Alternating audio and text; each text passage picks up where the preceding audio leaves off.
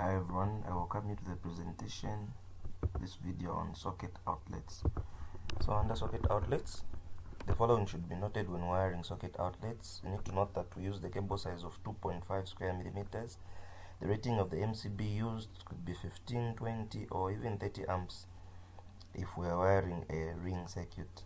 The height of the socket outlet is usually between 30 to 50 centimeters from the floor, which is approximately the knee height. So a socket would look something like that. Either a double socket, which is this one, or a single socket. The wiring is the same.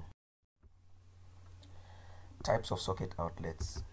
So we've got the first one, which we are calling the radio circuit. So a radio circuit is a circuit that commences at the distribution board loops into various socket outlets, and then ends at the last socket. So when we're wiring this one, obviously it starts from the distribution box. So for example, if we're wiring 3 sockets in radio, they will be taken from a circuit breaker of 20 amps. So these socket outlets, they look like this behind. They have a terminal where you put your live cable, terminal for the neutral, and the terminal for the earthing. Could be this one or that one. Be it single or double, the behind they look like that. Okay, so the wiring, you run a red cable from the bottom of this circuit breaker.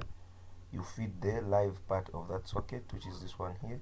From there you put another cable feeding the live part of the other circuit, which is that one. Again you feed the last one. Once you reach the last one, you terminate like that, it ends there. You do the same for the other cables. The F cable, you run it from the F bar, it comes there. From there you tap another cable, giving another socket all the way up to the last one. And then the neutral comes from the neutral bar, goes into the neutral of one socket. From there you tap another cable, it gives the other socket, and then it ends at the last one. This is the radio. It's cheaper because you use lesser cables, but it has a disadvantage. If you have a cut, for example, in this black cable, if there was to be a cut there, it means you're not going to have voltage there. Or if there was to be a cut at that point, or let's say this point, it means you only have power on this socket. These two will not energize. So this is one of the disadvantages. The advantage is that it's cheaper. The disadvantage is it's less reliable.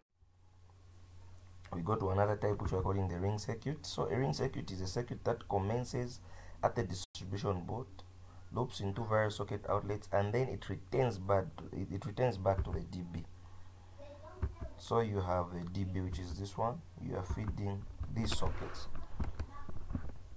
Behind, of course, we said the socket would look something like that. So for a ring, the amperage is doubled now. We use a 30 amp.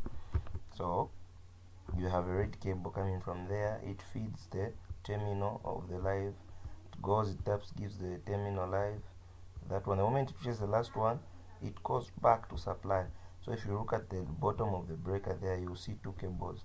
One being the one which is going there, and then the other one is the return path. Do the same for the other cables. For the F, it's the same. And the neutral, it's the same.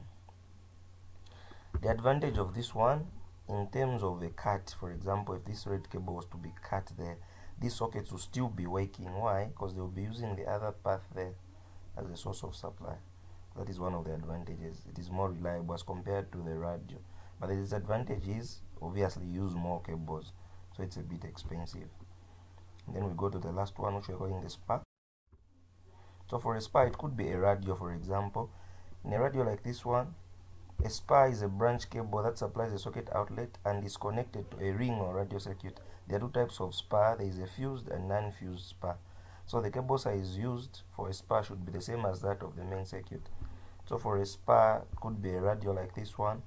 And then you want to feed a socket, that one.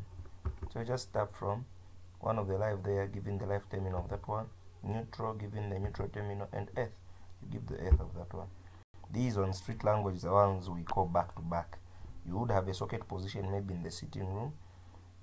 At the same position, that's the position where you're supposed to have the socket on the bedroom. Instead of you running cables from supply, you give this socket. Then you run other cables from supply, you give this one. You just tap from the nearest socket, giving that one. So such kind of arrangement is a SPA. So this marks the end of my presentation on socket outlets. Thanks for watching, and by the way, please